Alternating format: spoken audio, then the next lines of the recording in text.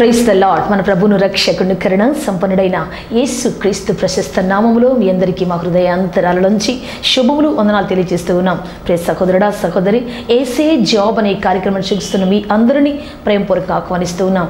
ఈరోజు కూడా దేవుడు ఒక ప్రశస్తమైన వాక్కును మనకు అందించాలని ఆశపడుతూ ఉన్నారు. ఆశ కలిగిన ప్రాణాన్ని తృప్తిపరిచే గొప్ప దేవుడు ఆయన. ప్రతి వేకువనే దేవుడు తన వాక్కును సిద్ధపరిచి తన ప్రవక్తల నోటిలో నుంచి వాటిని తన ప్రజలకు ఇవ్వాలని ఆతృతపడే గొప్ప దేవుడు. తన ప్రేమ సందేశాన్ని, తన యొక్క ఉన్నతమైన సందేశాన్ని అనుగ్రహించి ఆశీర్వదించాలని ఇష్టపడే గొప్ప దేవుడు మనం ఆరాధిస్తున్న యేసయ్య. అందుకే ఈ రోజున దేవుని యొక్క మాటను జాగ్రత్తగా వింటాం.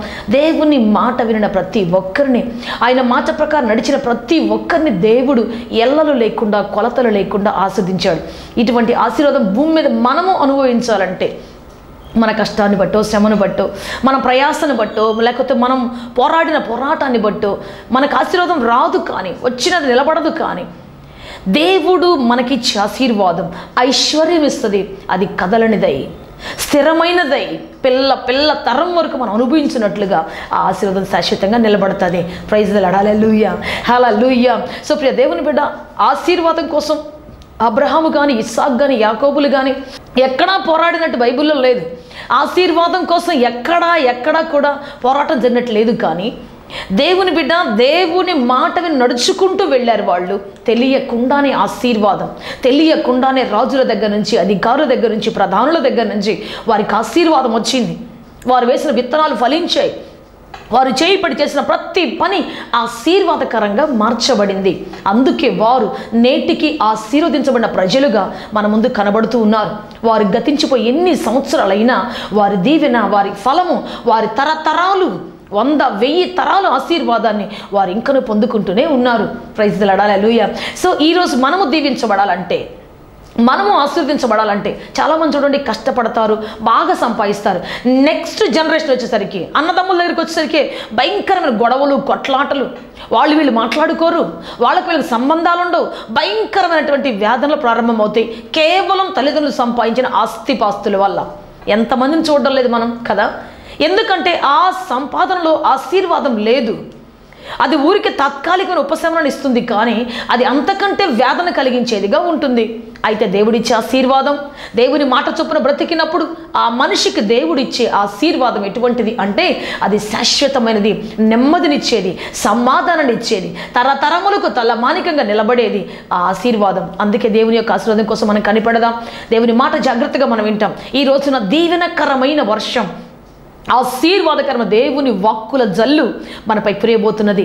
జాగ్రత్తగా, అతి జాగ్రత్తగా దేవుని మాట వింటాం. ఈ రోజున ప్రత్యేకమైన దీవెన మనం పొందుకుంటాం. ప్రార్థన చేసుకుంటామా?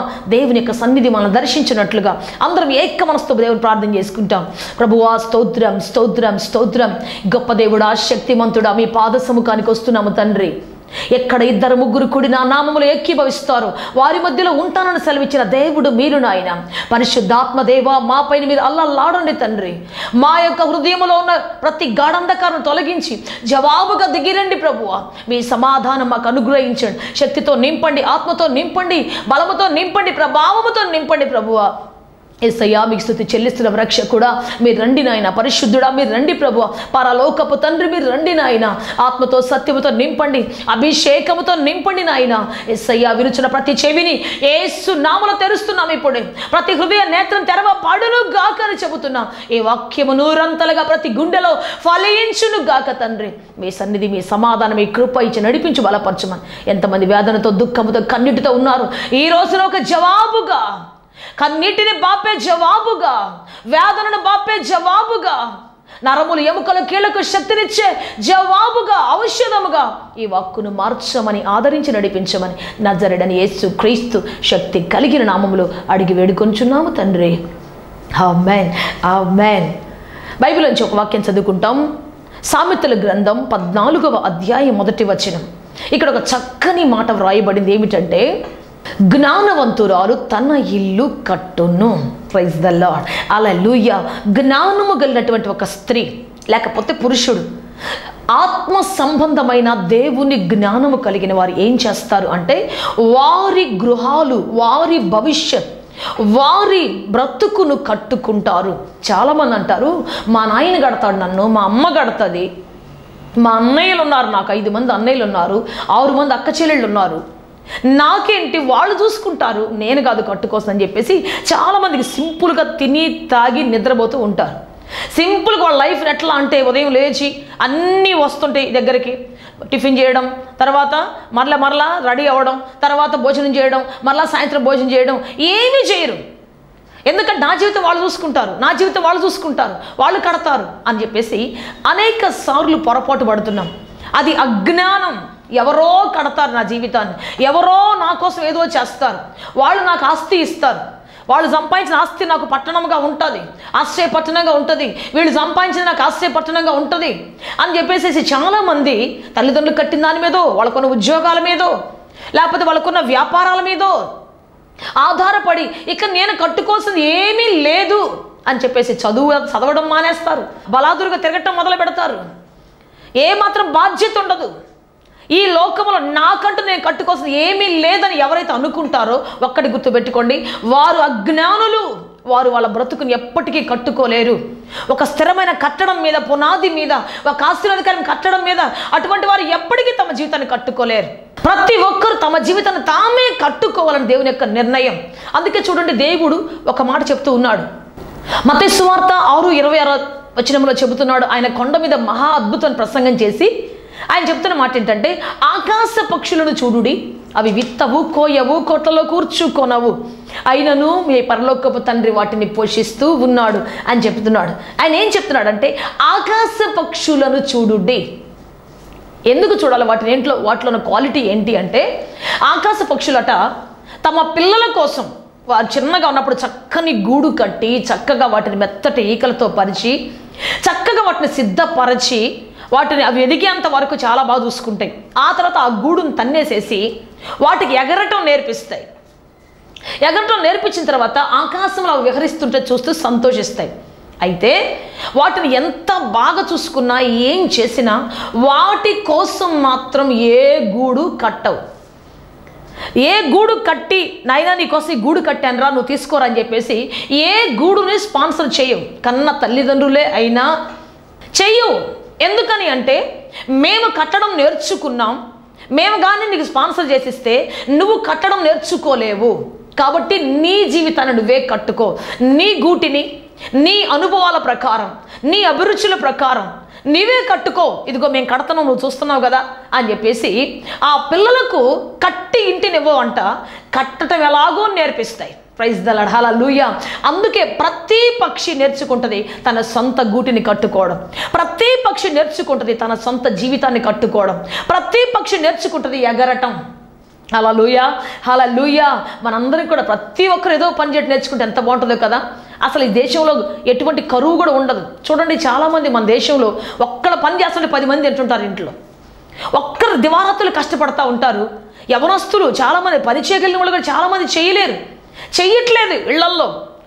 కాబట్టి ఆ ఇంట్లో కరువు, లేమి, దరిద్రం, చింపిరి గుడ్డలు, భయంకరమైన వేదన కలిగించే పరిస్థితులు ఉంటాయి. ఏం చేస్తున్నావు తమ్ముడు అంటే ఖాళీ అక్క, ఏం చేస్తున్నావు చెల్లెమ్మ అంటే ఖాళీ అక్క, ఖాళీ ఖాళీ ఖాళీ. నాకంటూ నా జీవితం ఒకటి కట్టుకోవాలనే ఆలోచన లేకపోవడం వల్ల కట్టబడని అనేక బ్రతుకులు, శాపాస్పదం అనేక బ్రతుకులు, అన్ఎంప్లాయ్మెంట్, ఈ విధంగా జీవితంలో అన్ని శాపాలు విస్తరిస్తూ ఉన్నాయి. కానీ ఆకాశ పక్షులు ఏం చేస్తాయంట, గూటిని కట్టి ఇవ్వవు తమ పిల్లలకు, కానీ ఎవరికి కట్టివ్వవు, కానీ కట్టడం ఎలాగో ఓర్పుతో సహనముతో చూపిస్తూ నేర్పిస్తాయి. హల్లెలూయా. అందుకే ప్రతి పక్షికి తెలుసు గూడు కట్టుకోవడం. ఎన్నిసార్లు తుఫాన్లు వచ్చినా, ఎన్నిసార్లు వేదనలు వచ్చినా, ఎన్నిసార్లు ప్రకృతి వైపరీత్యాలు ఆ యొక్క పక్షుల గూటిని కొట్టినా తిరిగి తిరిగి ఎన్నిసార్లైనా కట్టుకోగలిగే సహనం, ఓర్పు, సామర్థ్యం అవి నేర్చుకొని ఉంటాయి. ప్రైజ్ ద లార్డ్, హల్లెలూయా. చూడండి, ఒక్కసారి మన గృహం కానీ ఫెయిల్ అయిపోయిందంటే, మన ఆశలు కానీ ఫెయిల్ అయిపోయినాయి అంటే, మనం కట్టుకున్నటువంటి బిజినెస్ కానీ కూలిపోయిందంటే ఇక లేవలేం పైకి, ఇక పైకి లేవలేం. ఒకసారి అంట ఒక చిన్న కుర్రోడు ఇల్లు కట్టుకుంటా ఉన్నాడు. ఇసుకతోటి, చిన్న చిన్న పేపర్లతోటి, ఇటుకలతోటి కడుతూ ఉన్నాడు. కడుతూ ఉన్నాడు, చాలా పెద్దగా కట్టాడు. వాళ్ళ తండ్రి చూస్తూ ఉన్నాడు. ఆ తండ్రి జీవితంలో చాలా దుఃఖం, బాధ. ఏంటంటే ఆయన పెద్ద బిజినెస్ స్టార్ట్ చేశాడు. బిజినెస్ స్టార్ట్ చేసిన తర్వాత అది మరి ప్రక్కన ఉన్నటువంటి పార్ట్నర్స్ వల్ల చాలా భయంకరమైన నష్టం వచ్చేసింది. వాళ్ళు వెన్నుపోటు పొడిచారు ఆయన్ని. ఆ బిజినెస్ అంతా కూలిపోయింది. ఇంకేం చేయాలో అర్థం కావట్లేదు. ఇక అనుకుంటున్నాడు, నా జీవితంలోకి ఈ బిజినెస్సే నాకు వద్దు, ఇంకా ఇక ఈ బిజినెస్ జోలికి నేను పోను, ఈ బిజినెస్ నేను కట్టను ఇంకా అని చెప్పేసి చాలా విరక్తిగా కుర్చీలో కూర్చొని ఆలోచిస్తూ ఉన్నాడు. ఈ లోపల కుమారుడు ఆడుకుంటూ ఉంటే తన యొక్క కాన్సన్ట్రేషన్ కొంచెం వాళ్ళ కుమారుడు వైపు తిప్పాడు. వాడు కడుతూ ఉన్నాడు. ఈ లోపల ఏదో పైనుంచి కింద పడిపోయింది. ఆ బిల్డింగ్ మీద చాలా ఓర్పుగా గంటల తరబడి కట్టాడు. పైనుంచి ఏదో పడిపోయింది. వెంటనే అది మొత్తం కొలాప్స్ అయిపోయింది. ఈ అబ్బాయి అయ్యో అనుకుని మరలా అవన్నీ వేరు చేస్తూ ఉండి అప్పుడు వెంటనే తండ్రికి ఒక ఆలోచన వచ్చింది. వీడు ఏం చెబుతాడు, ఇంత కష్టపడి కట్టాడు ఈ గృహాన్ని, ఇప్పుడు కూలిపోయింది, ఏం చేస్తాడు, దీన్ని నేను కట్టనంటాడా ఏమంటాడని చెప్పేసి తండ్రి దగ్గరికి వచ్చి అడుగుతున్నాడంట. బాబు ఇంత కష్టపడి చాలా నైపుణ్యంగా జాగ్రత్తగా టిఫిన్ కూడా చేయకుండా అన్నం కూడా తినకుండా ఇన్ని గంటల సేపు శ్రమపడి కట్టావు, ఈ గృహం కూలిపోయింది కదరా, ఇక మీదట నువ్వు దీన్ని కట్టవు కదూ అన్నాడు. అప్పుడు వెంటనే ఆ యొక్క కుమారుడు అన్నాడంట, డాడీ నేను కష్టపడ్డాను, కట్టాను, చాలా బాగా నేర్చుకొని మరి గంటల తరబడి దీన్ని కట్టాను, కానీ ఇది కూలిపోయింది. అయితే ఇప్పుడు నేను ఏం చేస్తున్నానంటే వాటన్నిటిని వేరు చేస్తాను, వాటన్నిటినీ జాగ్రత్తగా మరలా పెడతాను. ఇప్పుడు ఏం చేస్తానంటే మునుపటి కంటే మరింత జాగ్రత్తగా నేను కట్టిన ఈ కట్టడం కూలిపోయింది కదా, నేను కట్టిన ఈ కట్టడం చాలా మరి భయంకరంగా కూలిపోయింది నా ముందే, అయితే నేనేం చేస్తానంటే దీన్ని తిరిగి కడతాను అన్నాడు. ప్రైజ్ ద లార్డ్, హల్లెలూయా హల్లెలూయా. తండ్రికి ఆశ్చర్యం అయిపోయింది, నా కుమారుడికి ఎంత ఇది ఉంటే ఇక నాకెంత ఉండాలి అని చెప్పేసి వెంటనే మరలా ఆయన డెసిషన్ తీసుకున్నాడు. నా వ్యాపారం తిరిగి ప్రారంభిస్తాను, ఈసారి మునుపటి కంటే అధికమైన జాగ్రత్తతో ప్రారంభిస్తాను, మునుపటి కంటే అధికమైనటువంటి ఓర్పుతో సహనముతో జాగ్రత్తగా నా బిజినెస్ నేను స్టార్ట్ చేసుకుంటాను, దీన్ని సరిగ్గా చేస్తాను అని చెప్పేసి తండ్రి తన కుమారుణ్ణి చూసి తిరిగి ప్రారంభించాడు. Praise the lord, hallelujah hallelujah. So ప్రియ దేవుని బట్టి అనేక సార్లు మన గృహాలు కూలిపోతూ, ఆశలు కూలిపోతూ ఉంటాయి. అయితే ఎటువంటి వారిగా ఉండాలంట, తిరిగి కట్టుకునేటువంటి వారిగా. అందుకే చెప్తున్నది, జ్ఞానము కలిగిన వారు తమ జీవితాన్ని, తమ గృహాలను, తమ బ్రతుకును కట్టుకుంటారు. ఎవరో కడతారు, ఎవరో చేస్తారు. నో, నీ చేతులతో నీవు నీ దేవుని జ్ఞానముతో చేసేటువంటి పని శాశ్వతమైంది, నీకు మంచి పేరు తీసుకురాగలిగింది. ప్రైజ్ ది లార్డ్, హల్లెలూయా. ఇప్పటివరకు సోమరిగా, ఇప్పటివరకు ఎవరో కడతారని, ఎవరో నా బ్రతుకుని ఏదో ఉద్ధరిస్తారని ఆశపడుతూ కూర్చొని ఉన్నావేమో సహోదరుడా, సహోదరి. ఎవరు కట్టింది కూడా నీ జీవితంలో ఆశీర్వాదం కాదు, ఎవరు కట్టింది కూడా నీకు అది అంత పేరు ప్రఖ్యాతి తీసుకురాలేదు. కానీ దేవుడు జ్ఞానముతో మునుపందరికంటే కూడా, మీ పితరులందరికంటే కూడా నీ ద్వారా ఒక ప్రత్యేకమైన కార్యం చేయించాలని, నీ ద్వారా ఒక ప్రత్యేకమైనటువంటి బ్రతుకుని కట్టాలని, నీ జీవితానికి ఒక ప్రత్యేకమైనదిగా చేయాలని యేసయ్య యొక్క ఉద్దేశం. అందుకే ఈ రోజున నడుము కట్టుకొని పనిచేసే వారిగా మనం ఉండాలి. ప్రైజ్ ది లార్డ్, హల్లెలూయా హల్లెలూయా. చూడండి, ఈ రోజున ఒక ప్రత్యేకమైన స్త్రీని మీకు పరిచయం చేస్తాను. మనం గత కొద్ది రోజుల నుంచి ఈ స్త్రీని గురించి మనం ధ్యానించుకుంటున్నాం. ఈమె ఎవరు అంటే రిబ్కా. ఈ రిబ్కా జీవితాన్ని మనం చూసినట్లయితే, రిబ్కా కడవ తీసుకొని రోజుట్లాగానే నీళ్లు తెచ్చుకోవడానికి వెళ్ళింది. బెతూయేలు కుమార్తె లాబాను యొక్క సహోదరి. అయితే ఈమె చాలా చక్కనిది, చాలా సౌందర్యం కలిగినటువంటి ఆమె, చాలా మరి మంచి స్వభావం కలిగినటువంటి పరిశుద్ధమైన జీవితం కలిగిన కన్యక. ఈమె గురించి చాలా విషయాలు రాయబడ్డాయి. ఆదికాండం 24వ అధ్యాయం చదువుకుంటే మనకు తెలుస్తుంది. సో ఇటువంటి కన్యక అనుకోకుండా, ఆమె ఎటువంటి సిద్ధపాటు లేకుండా మామూలుగా ఒక కుండలో నీళ్లు తెచ్చుకుందాం ఈ రోజు వరకు అని చెప్పేసి వెళ్ళేసేసి గబగబ నీళ్ళలోకి దిగింది, నీళ్లు తెచ్చుకుంది, తోడుకుంది, పైకి ఎక్కేసి వచ్చేసింది. ఈ లోపల అనుకోని ఒక అతిథి, ఎప్పుడు చూడలేదు ఆయన్ని, ఇంతవరకు ఆయన ముఖ కవలికలే తెలియదు, ఇంతవరకు ఎప్పుడు ఆ ఊరు వచ్చిన ఆయన లాగా లేడు. సో ఆయన పలకరించాడు, అమ్మా నాకు కాసిన తాగటానికి నీళ్ళు ఇస్తావా అన్నాడు. వెంటనే ఆమె ఏం చేసింది తెలుసా, ఆయనకి నీళ్ళు ఇస్తా చూసేసరికి ఆ ఒంటెలు కూడా దాహంగా ఉన్నాయని ఆమెకు తెలిసి వెంటనే ఒక మాట అన్నది, అయ్యా నీకు మాత్రమే కాదు నీ ఒంటెలకు కూడా నీళ్లు పోస్తాను అన్నది. ప్రైజ్ ది లార్డ్, హల్లెలూయా హల్లెలూయా. నీకు మాత్రమే కాదయ్యా, నీ ఒంటెలకు కూడా పోస్తానని చెప్పేసి ఆ భుజము మీద బైబిల్లో రాయబడింది ఏంటి తెలుసా, చూద్దాం. ఆదికాండం 24వ అధ్యాయం 15వ వచనం చదువుకుంటాం. అతడు మాటలాడుట చాలింపక ముందే అబ్రహాము సహోదరుడైన నాహోరు భార్యయగు మిల్కా కుమారుడైన బెతూయేలుకు పుట్టిన రిబ్కా కడవ భుజము మీద పెట్టుకొని వచ్చెను. జాగ్రత్తగా చూద్దాం, కడవ తీసుకొని వచ్చిందని చెబితే అది ఎట్టుండేదో. బైబిల్లో రాయబడే ప్రతి మాట చాలా ప్రాముఖ్యమైంది. ఇక్కడ ఏం రాయబడిందంటే, ఆమె భుజము మీద పెట్టుకొని వచ్చెను అంటే ఆమె భుజము దేనికోసం వాడుకుంటుందంటే భారాన్ని మోయడానికి, బాధ్యతను మోయడానికి. ప్రైజ్ ద లార్డ్, హల్లెలూయా హల్లెలూయా. చాలామంది ప్రియ దేవుని బిడ్డ వారి భుజాలు, వారి జీవితం ఏ భారాన్ని మోయడానికి వాడుకోరు. జీవితం చాలా సాఫీగా సాగిపోవాలనుకుంటారు. ఆ పని అంటే అమ్మో అది చాలా కష్టం, నేను చేయను, అమ్మో ఈ పని అంటే ఇది నేను చాలా కష్టం, ఇది నేను చేయను అంటారు. ఏ ఉద్యోగంలో స్థిరంగా ఉండరు. అక్కడ కొంచెం కష్టం వచ్చిందంటే, బాధ్యత మోయాల్సి వస్తే అమ్మో అది చాలా భారంగా ఉంది, నేను మోయలేను అంటారు. ఇంకో చోటుకు వస్తే ఇంకో చోట భారంగా ఉంది, మోయలేను అంటారు. నాకు తెలిసిన ఒక సిస్టర్ ఉంది, ఆమె మంచి నర్సు, చదువుకుంది, బాగా చదువుకుంది, మంచి మార్కులు వచ్చాయి. కానీ ఎక్కడ భారాన్ని మోయలేదు. ఆ డాక్టర్ ఏమన్నా కాస్త ఎక్స్ట్రా భారం పెట్టాడంటే అమ్మో నా వల్ల కాదు అని చెప్పేసి అక్కడ మానేస్తుంది. ఇంకో చోట ఇంకొక ఎక్స్ట్రా భారం ఏమైనా వచ్చిందంటే అమ్మో నా వల్ల కదా అని చెప్పేసి అక్కడ మానేస్తుంది. ఎంత ఫస్ట్ క్లాస్ ఉన్న ఆమెకి ఎక్కడ భారం ఎక్కువైందంటే వచ్చేస్తుంది, ఇంకొండదు. ఆ భుజాలు సిద్ధంగా ఉండవు ఆమె ఎక్స్ట్రా భారాన్ని మోయడానికి. నాకు ఎంత పని ఉందో అంతవరకే చేస్తాను, నేను ఎంత చేయగలను అంతే చేస్తాను అంటది. అందుకని ఇప్పటి వరకు ఆమె జీవితం అన్ఎంప్లాయ్మెంట్ కానీ ఎట్లా ఉందంటే మన నిరుద్యోగ వ్యవస్థలోనే ఉండిపోయింది.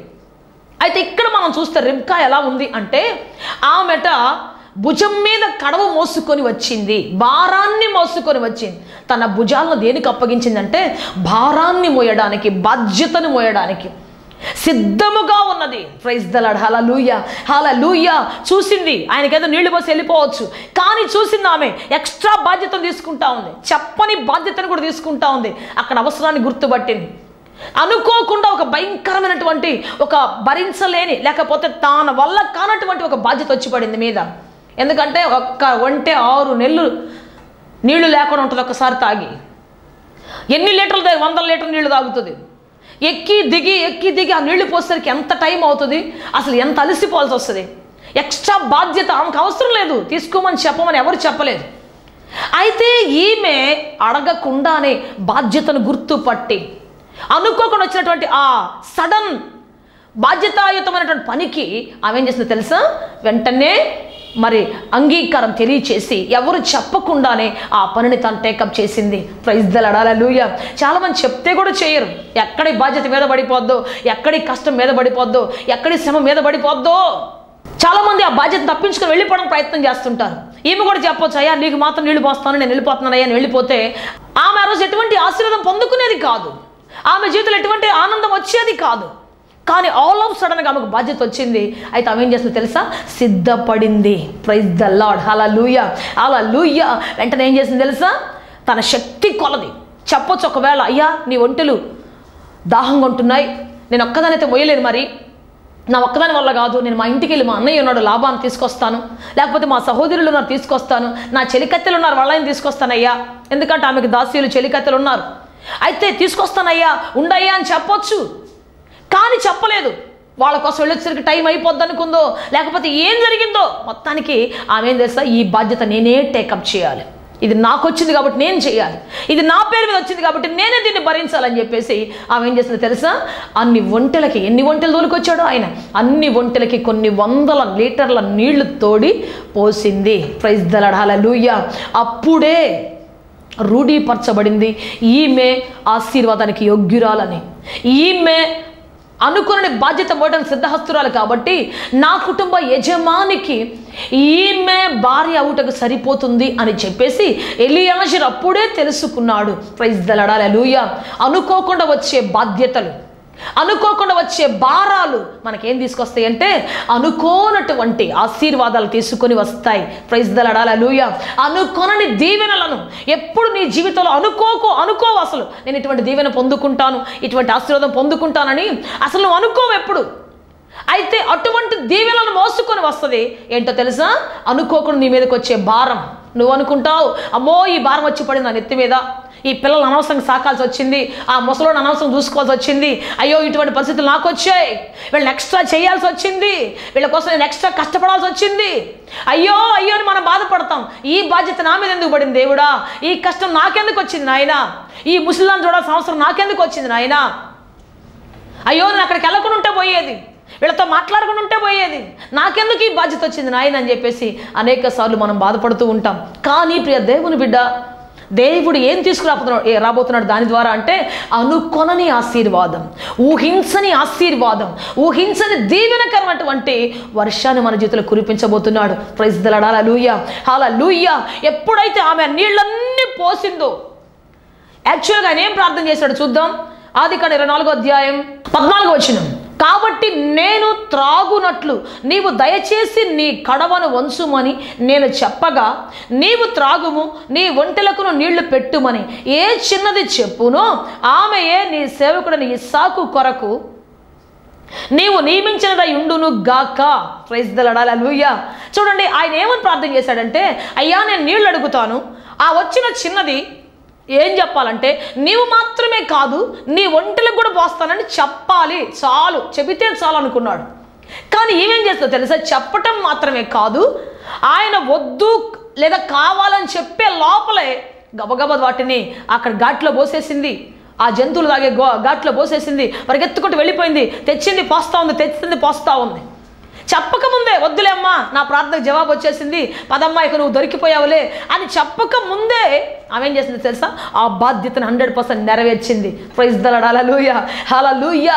ఎస్ ప్రియ దేవుని బిడ్డ, అనుకోకుండా వచ్చే బాధ్యతలు మన జీవితంలో చాలాసార్లు వస్తుంటాయి. అనుకోకుండా నీకు ఎవరిదో బాధ్యత నీ మీద పడిందా, అనుకోకుండా ఏదో ఆఫీస్ భారం నీ మీద పడిపోయిందా, అనుకోకుండా ఎక్స్ట్రా వర్క్ నీ మీద పడిపోయిందా, అనుకోకుండా ఎక్స్ట్రా ప్రాజెక్ట్ నీ మీదకి వచ్చిందా, దివారాత్రి నిద్ర లేకుండా చేయాల్సిన పరిస్థితి వచ్చిందా, ఎక్స్ట్రా బాధ్యతను చేయాల్సిన పరిస్థితి వచ్చిందా. సహోదరుడా, దిగులు పడకు, భయపడకు. ఈరోజు నువ్వు కష్టపడుతున్నావు. రిబ్కా కూడా ఎక్కటం దిగటం ఈ విధంగా చేసి ఎన్నో 100 లీటర్ల నీళ్లు ఆ కుండతో పోసింది. ప్రియ దేవుని బిడ్డ, అయితే ఆమె ప్రతిఫలం దాగి ఉండలేదు, ఆమె ఆశీర్వాదం ఏ మాత్రం దాగి ఉండలేదు. కష్టపడింది, ప్రయాసపడింది. ఆ ప్రయాస ముగిసిన వెంటనే ఏం జరుగుతుందో చూద్దామా. ఆదికాండం 24:22 చదువుకుంటాం. ఒంటెలు త్రాగుట అయిన తరువాత, ప్రైజ్ ద లార్డ్, ఆ ఒంటెలన్నిటికీ నీళ్లు పోసింది ఆమె. ఆ ఒంటెలు నీళ్లు తాగట అయిపోయిన వెంటనే ఏం జరుగుతుందో చూద్దాం. ఆ మనుష్యుడు 1/2 తులము ఎత్తుగల బంగారపు ముక్కు కమ్మిని ఆమె చేతులకు 10 తులముల ఎత్తుగల 2 బంగారు కడియములను తీసి ఆమెకి ఇచ్చాడు, ప్రజెంట్ చేశాడు. Praise the lord. హల్లెలూయా. చూడండి, ఎక్స్ట్రా బాధ్యత చెప్పకుండానే మోసింది.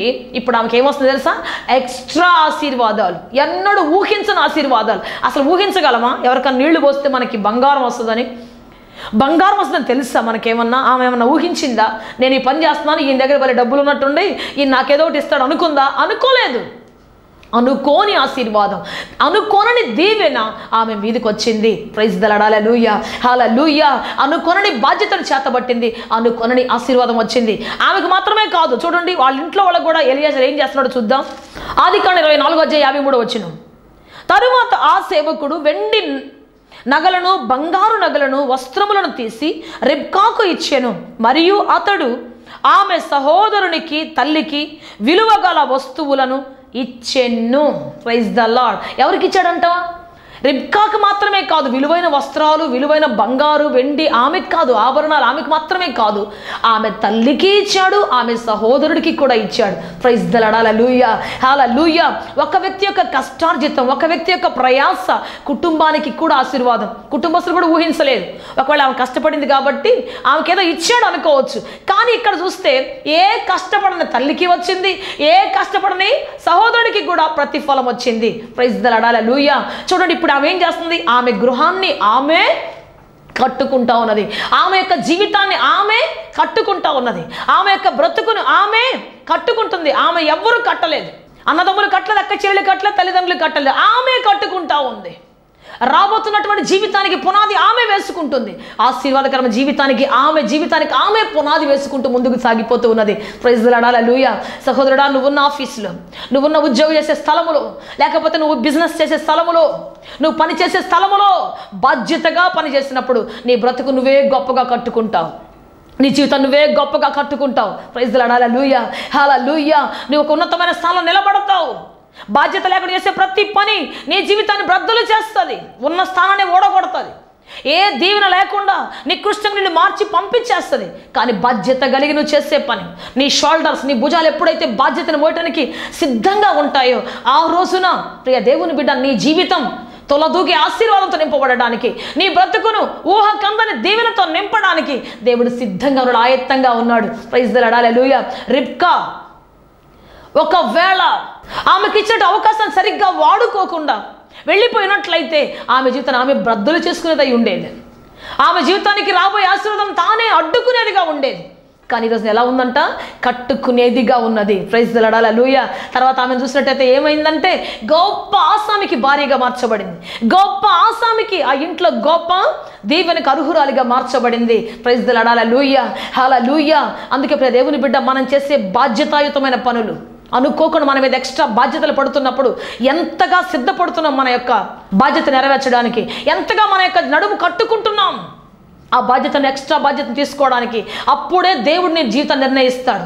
అప్పుడే నీ బ్రతుకులకు అద్భుతం చేయడానికి ఆయన ముందుకు వస్తాడు, ఆశ్చర్య కార్యం చేస్తాడు. ప్రైజ్ ది లార్డ్, హల్లెలూయా. అందుకే ప్రియ దేవుని బిడ్డ, ఈరోజు నీకు ఎక్స్ట్రా బాధ్యత వచ్చింది, చాలా సతమతం అయిపోతున్నావు, ఏం చేయాలో అర్థం కావట్లేదు, ఎంత కష్టపడ్డా సరిపోవటం లేదు. అయినా దిగులు పడకు, అయినా బాధపడకు. ఖచ్చితంగా నీ దేవుడు నిన్ను ఉన్నతంగా చేయబోతున్నాడు, ఆశీర్వాదకరంగా చేయబోతున్నాడు. ప్రైజ్ ది లార్డ్, హల్లెలూయా. అద్భుతంగా నడిపించబోతున్నాడు. రాబోతున్న కాలంలో పట్టాజాలని విస్తారమైన దీవెన, ఈరోజు మోయలేని భారానికి బదులుగా ఆయన నీకు ఇవ్వబోతూ ఉన్నాడు. మోయలేని భారానికి బదులుగా మోయలేని పనుల వంటి ఆశీర్వాదాన్ని ఆయన నీకు ఇవ్వబోతున్నాడు. అందుకే బైబిల్ సెలవిస్తున్నది, కన్నీటితో విత్తువాడు సంతోష గానములతో పనులు మోసుకుంటూ ఆనంద గీతాలు పాడుకుంటూ వస్తాడు. ప్రైజ్ ది లార్డ్, హల్లెలూయా. పనులు మోసుకునేది ఎవరు అంటే కన్నీటితో విత్తనాలు వేసేవాళ్ళు, బాధ్యతతో విత్తనాలు వేసేవాళ్లే సంతోష గానాల పంటకు అర్హులు. ఈ రోజున ఒకవేళ నీ పని కన్నీటిమయంగా ఉందా, నీ బాధ్యత దుఃఖమయంగా ఉందా, మొయ్యలేని పరిస్థితుల్లో ఉందా, భయపడకు. నీ ప్రభు నిన్ను ఆశీర్వాదపు శిఖరం మీద కట్టబోతున్నాడు. మోయలేని ఆశీర్వాదం నీకు అనుగ్రహించబోతున్నాడు. అది ఆయత్తంగా ఉన్నది. రెబ్కా యొక్క దేవుడు నీ దేవుడుగా దిగి రాబోతూ ఉన్నాడు. రెబ్కా యొక్క దేవుడు నీ ప్రభువుగా దిగి రాబోతూ ఉన్నాడు. అద్భుతం జరగబోతుంది. ప్రార్థన చేసుకుంటాం అందరం కూడా. దేవుడు మన బాధ్యతాయుతమైన వ్యక్తులుగా, అనుకోకుండా వచ్చే బాధ్యతలు మోసే వ్యక్తులుగా మన మార్చునుగాక. ప్రార్థన చేసుకుంటాం. కృపగల తండ్రి, సర్వాధికారి యేసయ్యా, ఇప్పటి వరకు నాయన బాధ్యతను మోసే గొప్ప డ్యూటీ ఎలా చేయాలో మాకు నేర్పించారు తండ్రి. మాకును నడుము కట్టి ఆ బాధ్యతాయుతమైన పనికి నిలబడే కృప దయచేయమని అడుగుచున్నాము తండ్రి. రిబ్కా యొక్క దేవుడా, మా దేవుడుగా దిగి రమ్మని అడుగుచున్నాం. మీ సన్నిధి మాకు ఇచ్చి నడిపించి బలపరచండి. బాధ్యతలు కృంగిపోకుండా ప్రభువా, మా మీద పడుతున్న భయంకరమైన భారాన్ని గురించి మేము చింతపడకుండా తండ్రి, మీ వైపు చూస్తూ సాగిపోయే కృప దయచేయమని, మమ్మల్ని మా దాటిపడు మీరు అన్యాయస్తుడు కాదని చూస్తున్న దేవుడు మీరని మిమ్మల్ని ఆరాధిస్తున్నాం, స్తుతిస్తున్నాం. ఎంతమంది కన్నీటితో దుఃఖముతో ఉన్నారు, బాధ్యతల భారాల మధ్యలో నలిగిపోతూ ఉన్నారు. యేసయ్యా, మీరు వారిని దర్శించండి, ఆదరించండి, కృప చూపించమని యేసుక్రీస్తు నామములో అడిగి వేడుకొనుచున్నాము తండ్రి. ఆమేన్, ఆమేన్. May God bless you all. దేవుడు అత్యధికంగా దీవించి ఆశీర్వదించి ఉన్నతమైన బాధ్యతకు వారసులుగా చేయునుగాక, ఆశీర్వాదానికి యోగ్యులుగా చేయునుగాక. ఆమేన్, ఆమేన్. ఆత్మతో సత్యముతో ఆరాధించాలని కోరుకుంటున్నారా? యేసయ్యను గూర్చి మరింత లోతుగా తెలుసుకోవాలని అన్వేషిస్తున్నారా? శక్తివంతమైన ఆరాధనలో పాల్గొనాలని ఎదురు చూస్తున్నారా? ఓటమిలో విజయమును, బంధకంలో నిరీక్షణను, బలహీనతలో బలమును, కన్నీటి లోయలలో ఆనంద శిఖరాగ్రాలను చూడాలని ఆశిస్తున్నారా? రండి, యేసే జవాబు అనే ఈ పరిచర్యలో మీరు పాలిభాగస్తులు కండి. మా ప్రేయర్ టవర్ ద్వారములు మీ కొరకు ఎల్లవేళలా తెరవబడే ఉంటాయి. వివరములకు మా చిరునామా sister Prasanna, prayer tower, KH వాడ, నవాబ్పేట, నెల్లూరు, ఆంధ్రప్రదేశ్, ఇండియా. మా ఫోన్ నెంబర్లు 9247807631, 9989718290.